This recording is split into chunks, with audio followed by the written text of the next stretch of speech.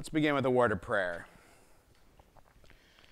Gracious God, continue to guide our journey in this Lenten season to remember your model of faith that we are called to live out. Continue to inform us and direct us by your Holy Spirit, seeking to digest your word and live it out. In Jesus' name we pray. Amen. All right. And this is good. Pastor?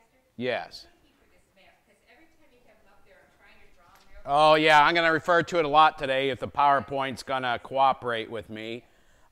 This I don't know.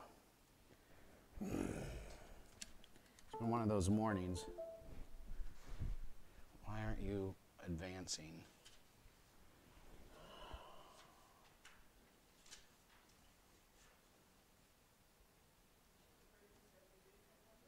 Yeah, I think 13 we're going to do, ideally today we should finish this packet. So we have, last time we talked about Peter's return to Jerusalem. Remember, we had the conversion of Saul, then we have Peter's experience with Cornelius of the word being extended to the Gentiles, and then he goes back to Jerusalem. They want to know, hey, what's going on here? And he explains all that. And so with that, then we sort of conclude this section, and it's really sort of the last we really hear what Peter is about in the book of Acts of the Apostles. It sort of ends here because now the rest of the time is going to switch over to the Apostle Paul and talk about his journeys and the spreading of the word through him. And, you know, when we parted there in last November, we had finished the first 7 sections, and that was sort of the first quarter, if you will. So as this shifts, we are now at another place that naturally finishes as well. And so we're going to go ahead and play that part. I got the people that made that great video of 1 through 7 have now sort of summarizing Acts chapter 7 through 12. So I would like to play that now if the video is going to cooperate with me. During the first century, when the Romans ruled in Rome, grassroots countercultural movement was born in the eastern edge of the empire. Yeah, it started among the Jewish people. Who for centuries now have been scattered around the world. But no matter where they lived or what language they spoke, they kept their identity as the family of Abraham, devoted to the one true God. And every year, they would travel to Jerusalem for sacred festivals. And during one of these, the Feast of Pentecost, the visitors encountered a group of Jews who could somehow speak in everyone's native dialects. Yeah, they were telling stories about a man named Jesus who had been executed by the Romans. They claimed he had risen from the dead and was now exalted as the true king of Israel and the whole world. And this Jesus was now calling people to adopt his upside-down set of values and live under his rule, called the kingdom of God. Thousands of Jews decided to stay in Jerusalem and join the movement. It grew in size and in influence and gained favor with people. But not with the Jerusalem temple leaders.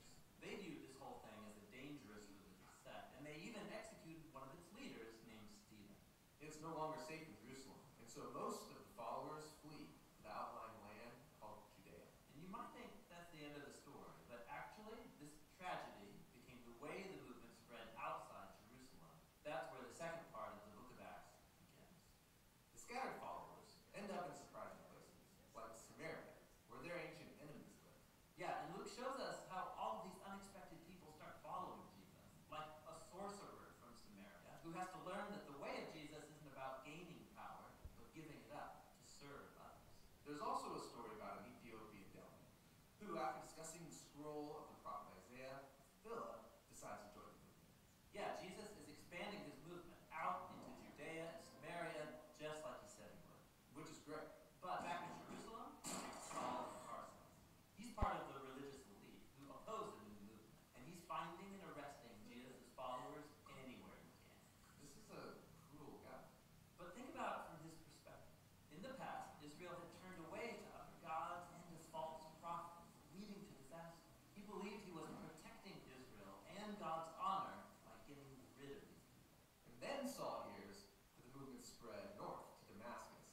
sets out there to find and arrest more followers.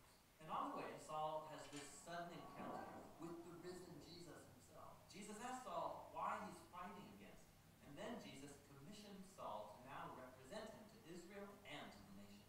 Saul is stunned and speechless. And so he ends up in Damascus. But now he's announcing the good news about the Jesus he had just been attacking. And no one saw this coming. Totally. And the same goes for what happened next. Over in the port city of Caesarea, there was a Roman centurion named Cornelius. And he represents everything the Jewish people would hate about the Roman occupation. An angel appears to him and tells him to call for a man named Peter. So Peter comes, and he finds Cornelius and his friends and his family all gathered together in his home. Yeah, and this is scandalous. Jewish people don't enter a non-Jewish home to avoid ritual impurity. So what's Peter going to do? Well, right before this, Peter had a vision. God brought to him a collection of animals that his people were forbidden to eat. And then God said to Peter, eat these. And this is shocking to Peter. He says, I've never eaten anything impure. And God responds, don't call impure what I have made pure. And then that's it. The vision was over. So he's going to start a new diet? No, he's an Israelite. And he's honored these customary food laws his entire life. The vision was preparing him for this moment of him standing among impure non-Israelites. And he realizes that God is declaring these people are a part of the family of Abraham. And so Peter decides to stay and tell them about Jesus. And the Holy Spirit shows up, just as he did at Pentecost. But now it's for a Roman centurion and his non-Jewish family. The movement is broken. And so back in Jerusalem, Peter is now telling the other apostles about what happened, and they start getting reports about even more non-Jewish people following Jesus up in the big trade city north called Antioch. So they send a man there named Barnabas to check things out. Barnabas finds the Jesus movement alive and well in Antioch. And he finds it's made up of people from all over the world. And so Barnabas recruits Saul to come work with him in Antioch for a year, teaching, living among the people there, watching the movement grow. The church in Antioch was the first international Jesus community. And it is where Jesus' followers were first called Christians to Christ comes. And so the way of Jesus was transformed from a group of Messianic Jews in Jerusalem into the multi-ethnic Jesus movement spreading through the world. Their faith was the same.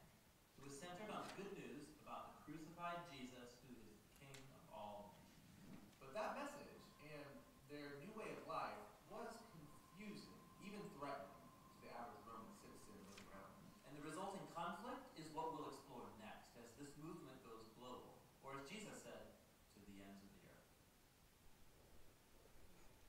Okay, I think, like I said, I find that this does a good job of sort of summarizing that, and hopefully a lot of this is hitting home from what we've discussed, that you're starting to get like, hey, I really know what's going on in the book of the Acts of the Apostles. This is what we're talking about. We're hitting these same notes and so forth. Two things about that video that I thought, one correction that I wish they, because I think it's done so well. The one thing is that when they have these experiences of Peter and the dream and Paul on the road to Damascus, they only have one figure in the scene. And remember, in both cases, there are companions that are traveling with them.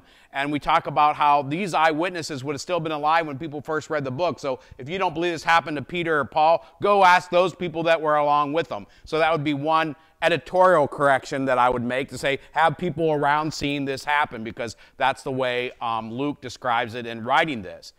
Another point that I think that I didn't emphasize enough that I thought was well done in this is that we think about Saul being this notorious person with the Jews to protect the Jewish faith. But what I liked about the video is it brought out this sense of that if we look at the Old Testament and the story of the Israelites through this, that every time that they were taken over by a foreign nation, the battle became how much they absorbed culture and changed the purity of their religion. So we get a sense that Paul, being a loyal Jewish person, sees the Christian movement as not so much a threat to his own well-being or his status, but in his religious fervor, he's trying to protect what the scriptures, when the Jewish people went wrong before by adopting the other gods and other customs. And so he's out to save this and purify this from happening again. So it's not a motive of power or selfishness, but rather it is a motive to preserve the religion from being going off course, going into some sidetracked way and not being true to itself. And I think that's an excellent point in this. Okay, any questions on that before we turn to chapter 13 today? All right. So, what I would like to do is I actually am going to read the first 3 verses here as we now are introduced to Saul going his way. Now, in the church at Antioch, there are prophets and teachers: Barnabas, Simon, who is called Niger, Lucius of Cyrene, Manaen, a member of the court of Herod the ruler, and Saul. While they are worshiping the Lord and fasting, the Holy Spirit said, "Set apart from me Barnabas and Saul for the work to which I have called them." Then, after fasting and praying, they laid their hands on them and sent them off. So here we go. Remember some key things about how Luke writes his and other people write things. First of all, we remember that when there's a listing of names, it often is by prominence or impact.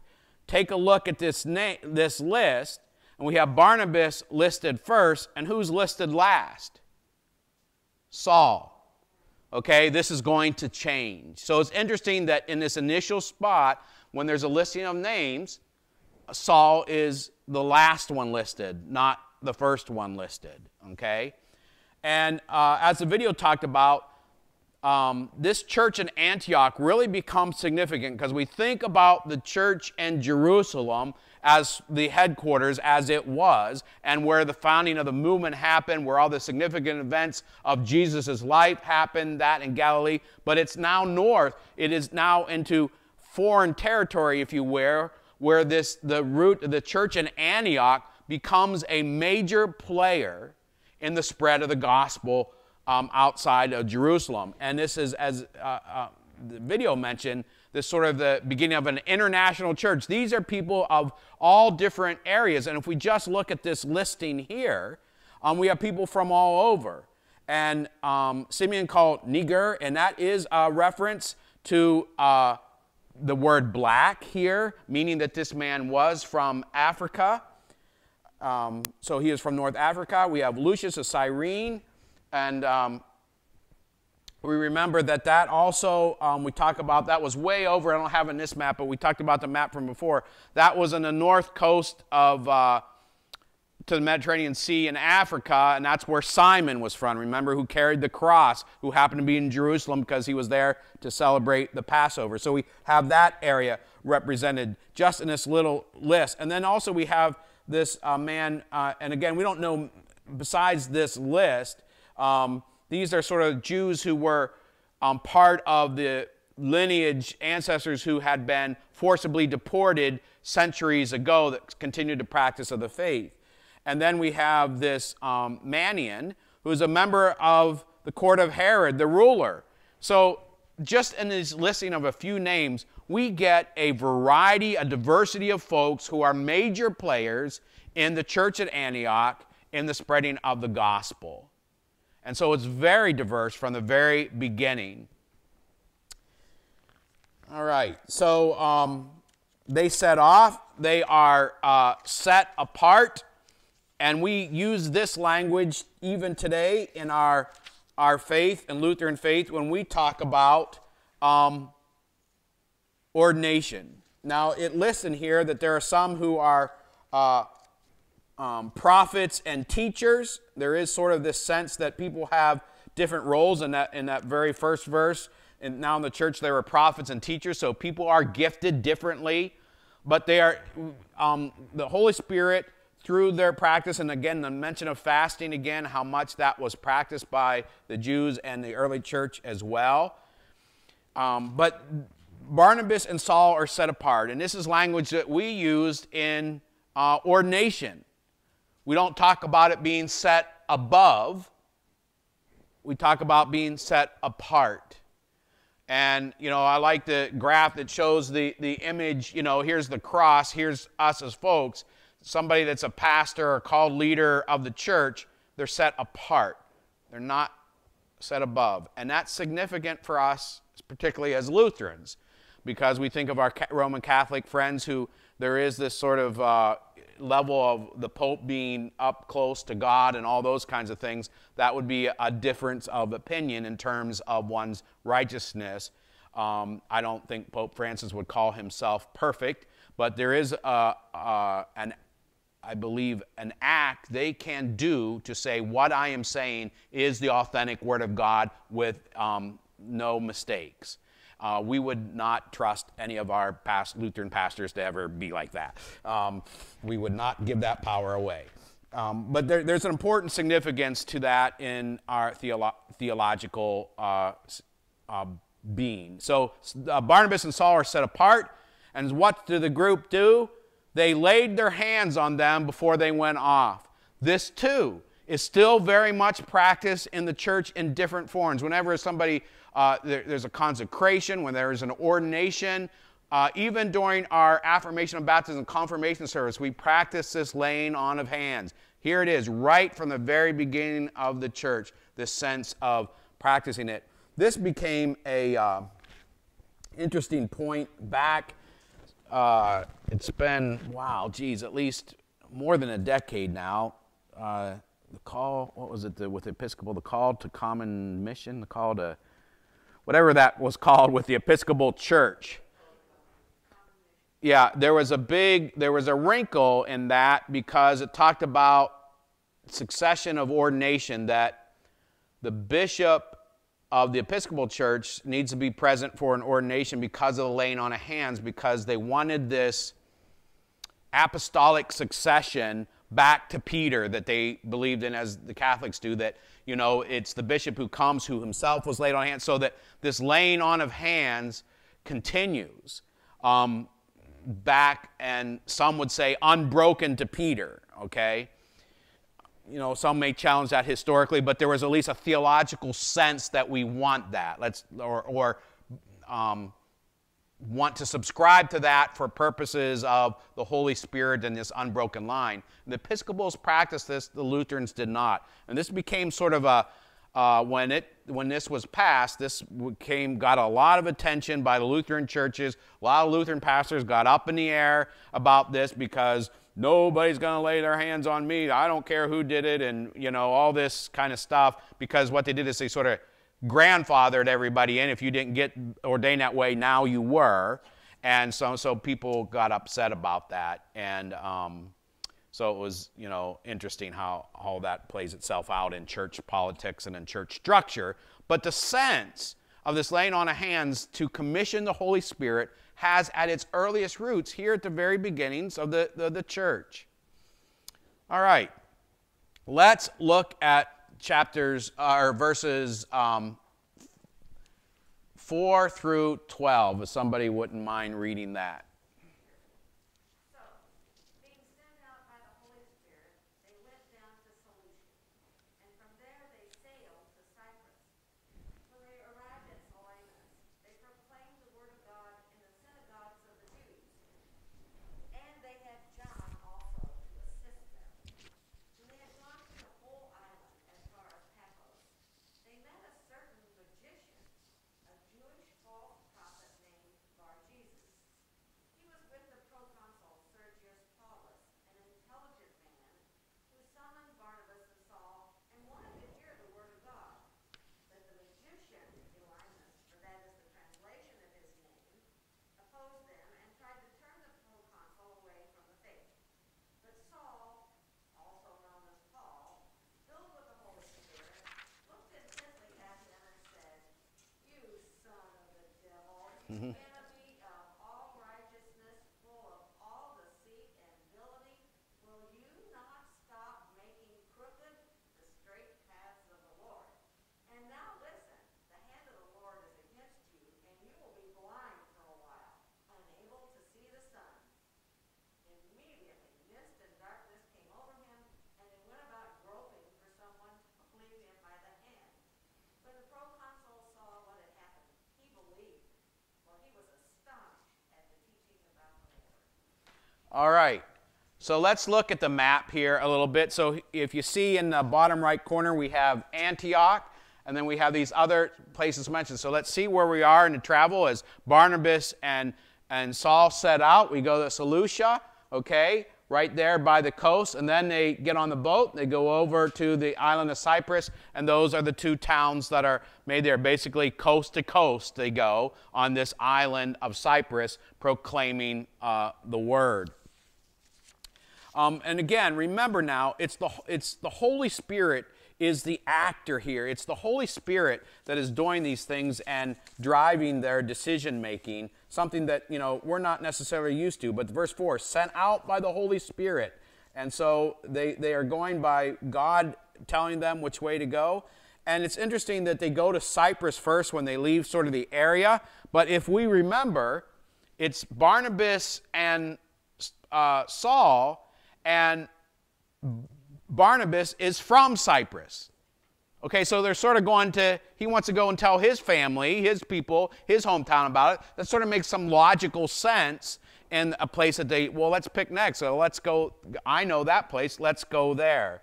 And they arrive, first thing they do, and we're going to now see this pattern develop. And so as we go into subsequent chapters, we're not going to spend as much time on it because we've sort of talked about this a little bit, and now we see this sort of beginning of this cycle that's going to repeat itself. The first thing they do is they go and find, hey, where's the local synagogue? Okay, because that's where they're going to find the Jewish people who are waiting for the promise, who know the story of the Old Testament, when that, again, every time they're arrested and they do these speeches before the court officials, they recap, the Jewish officials, they recap the Jewish history, and that becomes part of this cycle. We'll talk a little bit more about that as well. So they go there first. And then verse 5 talked about that they have with them John. So John is traveling with them. This is the John we talked about last time, John Mark, that we connected with them and later becomes a division, actually, a source of disagreement between Barnabas and Paul about presence of John Mark. So we're going to hear a little bit more about him later. So he's with them to assist them. And so when they get as far, as they're going as far as Paphos, they meet a certain magician. We talked about this other magician last time, a sorcerer. These people gain power. We don't know much about these people except that they're named. He sort of has two names. Bar Jesus means the son of. Bar, when somebody's means they are the son of somebody else. And so some people say when he took the name Bar Jesus, he is using Jesus' name. The word is, he's gotten word ahead of time about the Jesus movement, so he changes his name to Bar Jesus to kind of claim he has some power. Some people think that. Again, this is one of those things from argument of silence. We don't know. This is a guess. I wouldn't put a tremendous amount of stock in that, but because Jesus actually is a very popular name at that time. We often think about it. Maybe in Spanish, we think about how popular Jesus is. It's a very popular name. Not so much in English. We don't name our kids Jesus, most of us. And this simply could have been his name. He has another name, which is a translation for that he practiced magic and so forth. It seems like for these individuals, they had some type of ability to do something to gain some prominence among the people. I mean, I guess if David Copperfield, we didn't walked around and was able to make things disappear, we might think that guy knows something we don't. We now sort of categorize it as magic or illusion or whatever, but I wonder if this is what's going on with some of these people, that they figured out sleight of hand or in some big ways that were sort of awe-inspiring to people, and then they claimed to have power by it. We don't really know. But he's traveling with this other guy, this proconsul, this Sergius Paulus, who Luke calls an intelligent man. He's a wise man.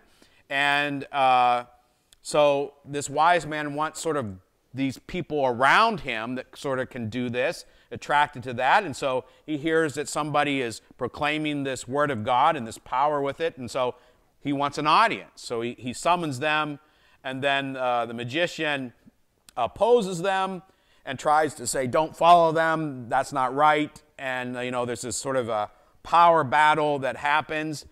And now we have this reference in verse 9 that from here on out, we don't get this sort of name change like we do in scriptures. We did was it last Sunday, Abraham to Abraham and Sarai to Sarah. We don't really mention it. It just says also known as Paul. But then from here on out, we drop Saul and it is now Paul. So it's just sort of like his Roman name more, if you will. Saul would certainly be his Jewish name, thinking of the first king of Israel. Paul may have been his Roman name, but from now on, I don't know if Luke, some person said, Luke's writing and they're out in the Gentile area. So it's sort of like they dropped the Jewish part of his name and went with Paul because that would make other people recognize that this guy, he's named like a Roman citizen, and so maybe that helped a little bit. So we get this. So from now on, it is Paul. He's filled with the Holy Spirit. Now, we talk about, Peter we got this sense that Peter didn't mess around a lot with the other disciples and with life. We kind of get this sense that Peter jumped in the pool first, actually walked on the water first, if you will. He reacted quickly.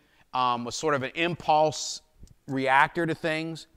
Well, Paul's sort of an impulse speaker of things, to put it nice. He calls things out very quickly and kind of, let's say we would say that person's very direct with their speech. That's going to be a characteristic of Paul. He doesn't mince words when somebody sort of rises, gets his dandruff up, so to speak. He goes right at it. And so here we are. He looks intently, which we get that once in a while, that phrase, looks intently, and says, you son of the devil. And so he goes right all at him, and will you stop making crooked the paths of, the straight paths of God? Now, we think about what was John the Baptist's message, was to make straight the crooked paths, okay? So he's saying, you're undoing, this is against God, and so he calls them right on it, and then, of course, what happens to him, he is struck blind for a while, something that Paul must have been very familiar, we know was very familiar with, so that was the thing he went with. And so he is struck blind. It just says for a while. Paul doesn't make it, he says only temporary, just like Paul's was. And then, it's like the proconsul saw what had happened and he believed. Well, I think all of us may be there. At least we were going to say we believed till we got out of the room, right? Because we would be next. So is this guy a convert or not? Because he's astonished at what happened, but is this a conversion of fear? Like if I'd say the wrong word, so we really don't know. But we have this sense that the proconsul is like, yeah, I think I know which side has the power. Okay. All right, let's go on then to a next section. This is rather a long section, and so we can maybe divide this up a little bit because we're going to get into some repetitive nature of the cycle of the story that happens. So let's see if somebody would read, let's go 13 to 25 at first here. Somebody wouldn't mind tackling that. All right.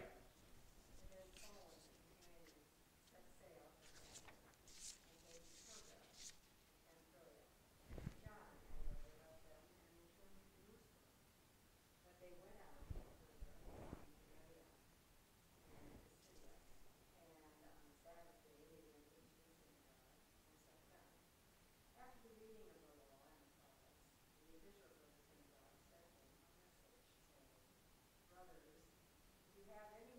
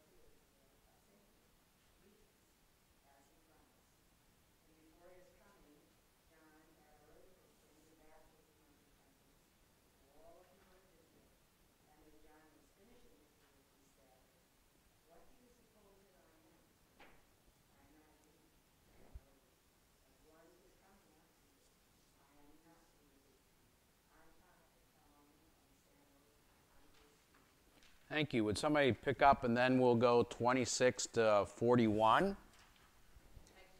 Okay. My brothers, you descendants of Abraham's family, and others who fear God, to us the message of this salvation has been sent.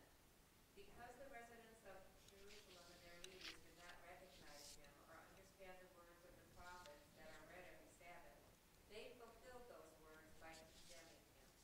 Even though they found no cause for a sentence of death, they asked Pilate to have him killed.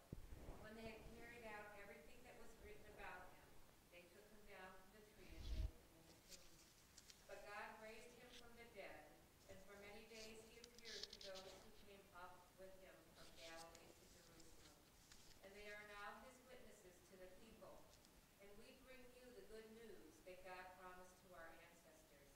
He has fulfilled for us, their children, by raising Jesus, as also it is written in the second psalm. Where do you want me to read? Keep going down to 41 if you wouldn't mind. You are my son. Today I have begotten you.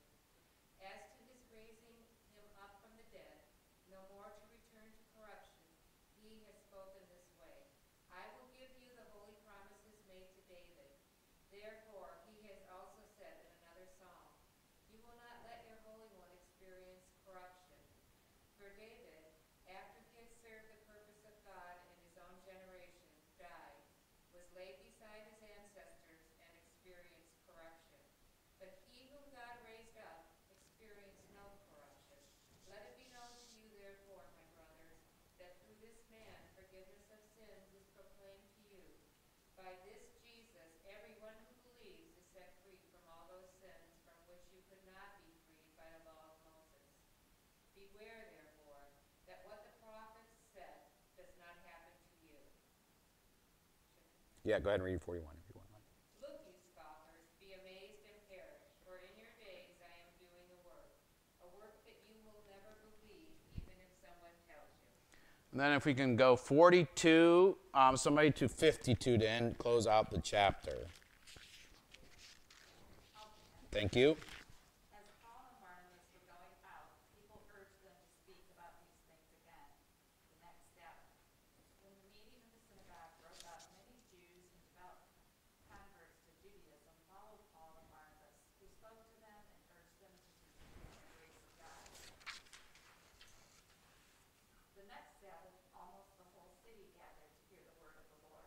But when the Jews saw the crowds, they were filled with jealousy and blasphemy. They contradicted what was spoken by Paul.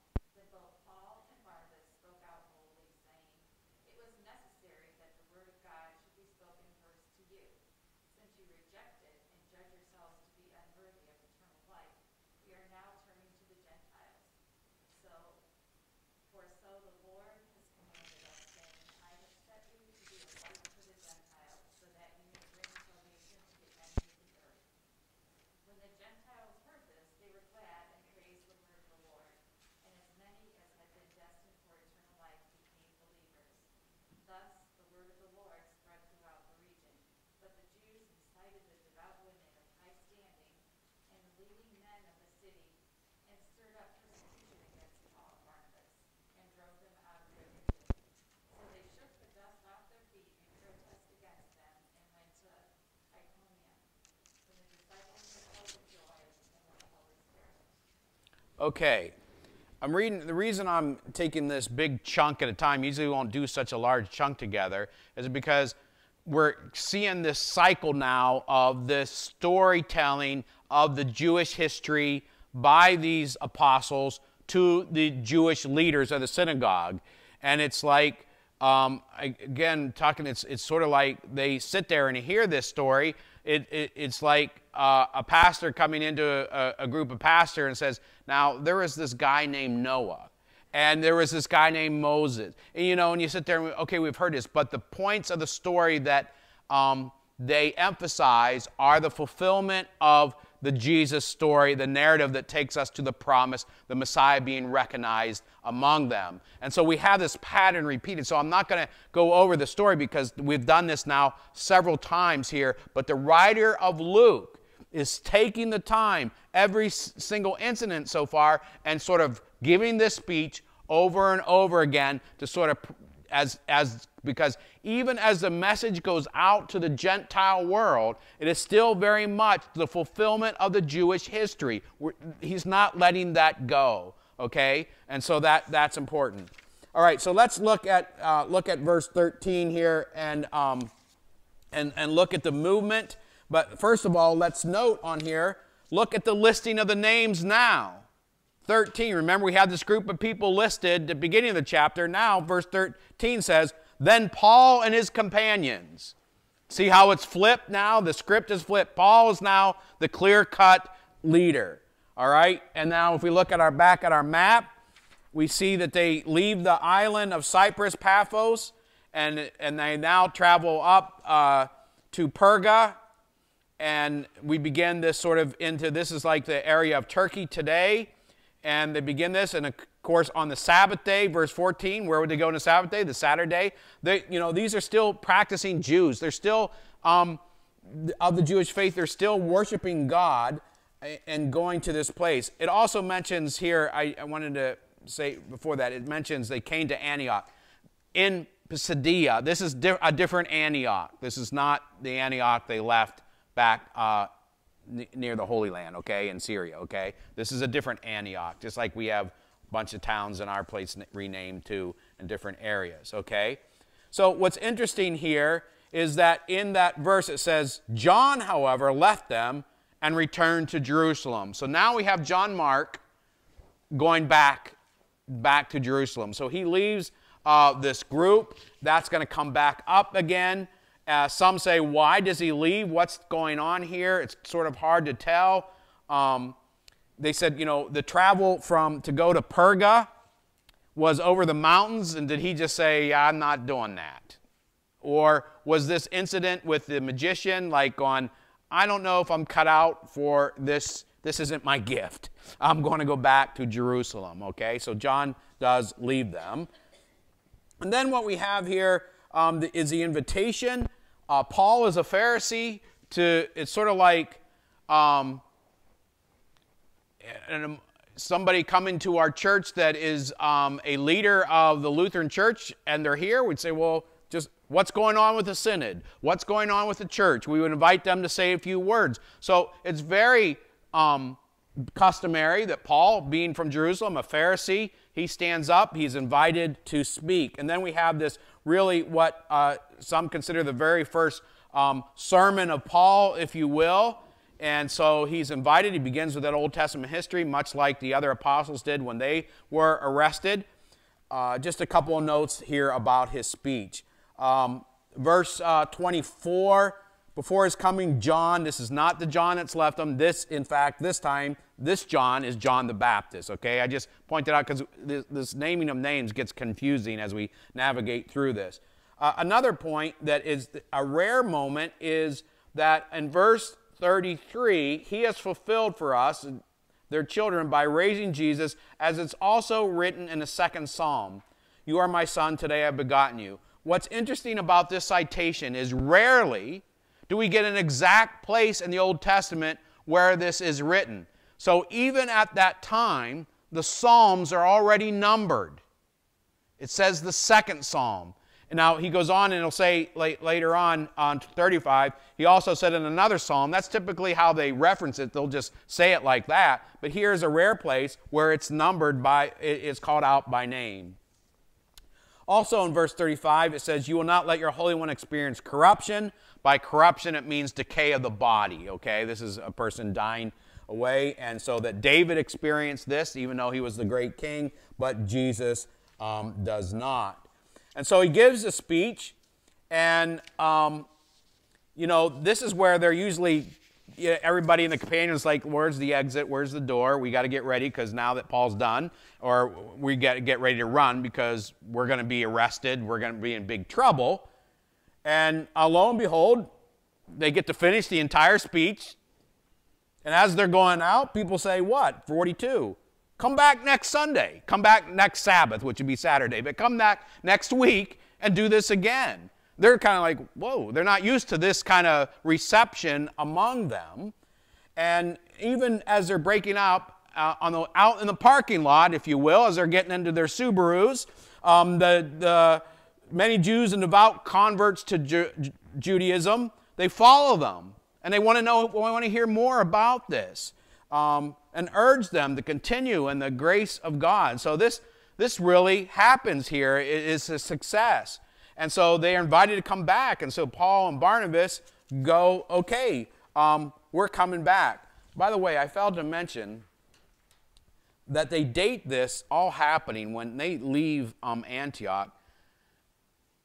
What is surprising to me is this is 14 years after Paul has converted to Christianity from Judaism. It's been that long a time. In my own mind, I think of Paul being converted, boom, boom, boom, and he does all these things and he's out into the world. But this actually is 14 years after that, around that type period that they finally set out. So we have sort of this sense of the history of Antioch, the time spent there, and Paul learning and teaching and stuff like that, but they eventually get on the road and share this. So they're going out. Things are going pretty well here. And next Sabbath, is people going to come back and hear? Well, yes. Not only that, in verse 44, not only do the people come back to hear, but what? The whole city gathered to hear the word of the Lord. But when the Jews saw the crowds, they were filled with jealousy and blaspheming. They contradicted what was spoken by Paul. So they were good with it, but then they saw how popular it became. And then they're like, well, wait, these guys aren't so good after all. It's a very human response. It's about power. It's like the pastor getting a supply pastor, preaches a great sermon, and everybody invites him back next Sunday, and the pastor comes back and goes, well, let me tell you something about him or her, because they're not that great. There's that jealousy, you always, you say to the supply pastor, I always say, if you preach under a half an hour, they really like it 45 minutes, your sermon. So I want them to do that, so then the next week I come back, people are like, oh, you're back. So they welcome you back, because otherwise, if they're too good, then they're like, oh, you're back. But here we have some jealousy. It says right in the text, they are filled with jealousy because, look, the whole people show up. It's like Christmas Eve or Easter morning, and it's just a regular Sunday, and everybody came to hear what was going on, including people outside the Jewish faith. And so what the pattern has been, as human behavior is, they begin to speak out, and then, of course, Paul and Barnabas don't take this line down and says it was necessary, verse 46, that the word be spoken first to you. There is the sense that the message does come through the lineage and the promise of the covenant of the Old Testament down to Jesus. The Jews definitely have a special place in this message. They are the receiver, the recipients of this line, of this word. And so it was spoken first to you. Since you reject it, you judge yourselves to be unworthy of eternal life, we are now turning to the Gentiles. I think we would say even that God intended it to be for the entire world all the time.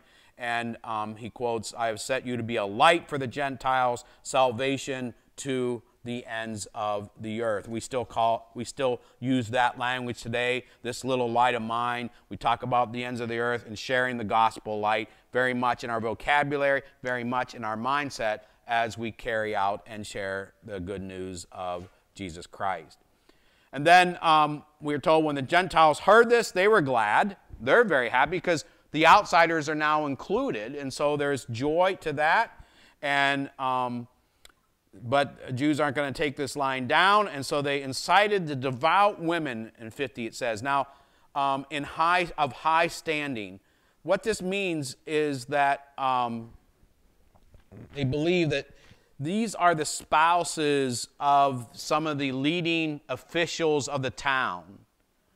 And so they get to them by getting to their wives, okay? And so that they can stir up trouble, and so that persecution happens, and they drive them out of the region. We get this shaking the dust off their feet. That is something they did to as part of their culture to show that rejection. And then they go on, if we look at the map, the Iconium, to see where they go from there. And they go to Iconium, and where Paul and Barnabas, what did they do? They're going to go into the next synagogue. And we begin chapter 14. But it says, the final verse of 13, the disciples were filled with joy and with the Holy Spirit. So even though they're driven out, there is a joy here. They would call this a successful mission. People were embracing the Word of God, the story of the crucifixion and resurrection of Christ. And so it's a way in the church sometimes that we can view our own sense of rejection as a church as we try to share the Word, that we can get caught up by the people who choose not to or the people who do. And it's one of those things where if we want to focus on those who rejected, you're going to be of a certain mind frame versus those who received. And Jesus always talked about it being this way. Remember the seed being scattered on the different types of soil that it lands on. That it's and in the smallest of the mustard seed becoming big. That it's never about trying to make it, let's package this to get the most people, but rather let's stay authentic and true to it. And if people reject it, we move on and we shake the dust off our feet and we don't try to seek revenge. All right, let's look at 14, the first 7 verses of 14. If somebody would read that, please. Thank you. The same thing occurred in Iconium, where Paul and Barnabas went into the Jewish synagogue and spoke in such a way that a great number of both Jews and Greeks became believers. But the unbelieving Jews stirred up the Gentiles and poisoned their minds against the brothers. So they remained for a long time, speaking boldly for the Lord, who testified to the word of his grace by granting signs and wonders to be done through them. But the residents of the city were divided. Some sided with the Jews and some with the apostles. And when an attempt was made by both Gentiles and Jews with their rulers to maltreat them and to stone them, the apostles learned of it and fled to Lystra and Derbe, cities of Lycaonia, and to the surrounding country, and there they continued proclaiming the good news. Okay, so if we look at our map here, they went from Antioch to Iconium, and now Iconium down to Lystra and Derbe in this passage. So we kind of see where the tracks are heading. This is a new place that they are going to, and they go by how they get there. This actually happens to be a place archaeologically where the Roman highway, and there's parts of that you can still see today, where the imperial highway was built, and this would have been a major passageway that they travel to go there. And it was, remember we talk about how the Romans are famous for their roads into the world. They built it not so people could travel and go on vacation. They built it so that they get their military where they wanted to very quickly. But of course, it is the roads that allow greater travel and greater influence in the culture, which makes a big deal for the spreading of the gospel as well. And of course, the unbelievers poisoned their minds, that sense of let's do fake news to them, and so that there's untruth, so there's division. Boy, something that never happens anymore, thank goodness. And it says there, but what do they do? It says in verse 3, so the result was they remained for a long time. They just didn't go, well, this isn't working, let's get out of here. In this case, they continue to remain. But when it starts to the point where they say, well, we have a plan to stone them, then they said, well, maybe it is time to move on. Let's get out of Dodge. And they do. And they then move to Lystra and Derbe. And so let's take a look at what happens there in 8 through 20. Somebody wouldn't mind reading that. Thank you.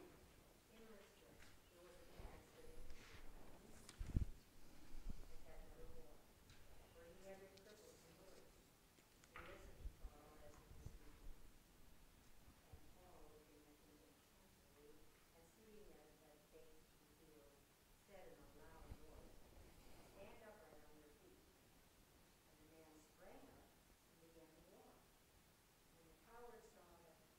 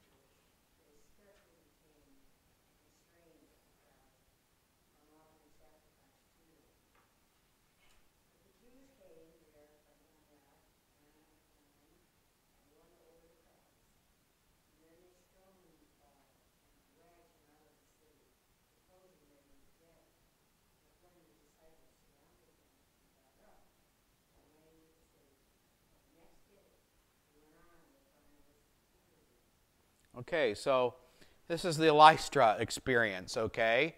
And so we begin, they hear him, they go and they encounter this man who is crippled from birth. And then it says in verse 9, he listened to Paul as he's speaking, and then Paul looked at him intently. We get that phrase again. It's like when my mother across the room, when I was doing something in church or whatever, would give me that look. I knew it was time to buckle down. And you probably, if you're a parent, you've given that to your child too when you're trying so hard not to act or say anything. But you try to give the look and put the fear of God in your children in a sense to behave. But Paul, there's this focus on Paul. He looks at him intently, sees that he is a believer, and heals him and stand upright. And when this happens, of course, now, again, we are in major Gentile territory now. We're not in areas, the Jewish folks in these synagogues here are very much the minority, okay? So their culture is not dominant. We are full into Roman culture here, which the Roman culture we talked about, this three-layer cake, is still the Greek culture that still dominates now with Roman names, even though here these are the Greek names of the gods and not the Roman names. I believe Zeus is it Jupiter? I believe Zeus is Jupiter in Rome, and I think Hermes is Mercury, if I'm correct on that. But see, there's just a sense of how dominant the culture that here we are in 2021 we can name because of the dominance of that culture, how it impacted the world.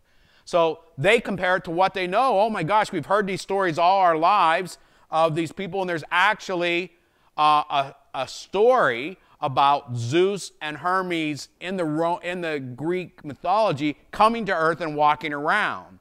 So they're going, here it is, here's what we've heard about. They react that way. And of course, the priests of the temple get word of this, and they want in on this as well. So let's load up, let's get going. We're going to make the sacrifice. The temple's on the outside town. They come in, and they got the garlands. They're ready to, you know, and this is one of those things where if Paul and Barnabas were doing this for power, here was an opportunity to become the gods on earth. They could have rode this thing how much, right? They could have seized this moment and become powerful. But no, they are not Joel Osteen. And so they decide to do something different, and they remain true to the gospel. And they come out, and what do you do when you show great distress? Was a sign of their culture was you tore your garments. Remember the high priest, when Jesus says he's Son of God, he tears his garment. So it's like the major thing you can do. I don't know what it is today. Maybe we would spit on somebody. I don't know what we would do to show that somebody has offended us or we are so taken aghast by what they do. But this is what they did. They tore their garments. They rend their clothes. And they don't just go down front. They run out into the middle of them and do this. They want this to stop right now. And what even is interesting about this is that 18 says, even with everything they say, what? Even with these words, they scarcely restrain the crowds from offering sacrifice to them. So even though they do all these things, they're barely able to keep this thing in a jar, okay? So you can see the power of what's happening. And so, meantime, the folks that are stirred up from the nearby town say, we're not going to let this go. They're going to go poison other people. Let's go get them. And so they come in, they get the other folks that are rejecting them, and they get together. And this time they're successful. They stone Paul. They stone him, they drag him out of the city, supposing he's dead. They put him through and they leave him. And then it said, but when the disciples surrounded him, and that was a practice that we even heard back in Stephen, but when somebody was stoned, eventually those who would take care of the body would surround that person. And so they are perhaps coming now to get Paul's body. They discover that he is alive, and he goes up and goes into the city. And the next day, he went on with Barnabas to Derbe, so they move on. And Paul probably was not feeling pretty good after that happened. But let's move on, and then let's pick up the last part of this chapter 14, 21 through 28. If somebody wouldn't mind reading that. Thank you. After they had proclaimed the good news to that city and had made many disciples, they returned to Lystra, then on to Iconium and Antioch. There they strengthened the souls of the disciples and encouraged them to continue in the faith, saying, "It is through many persecutions that we must enter the kingdom of God."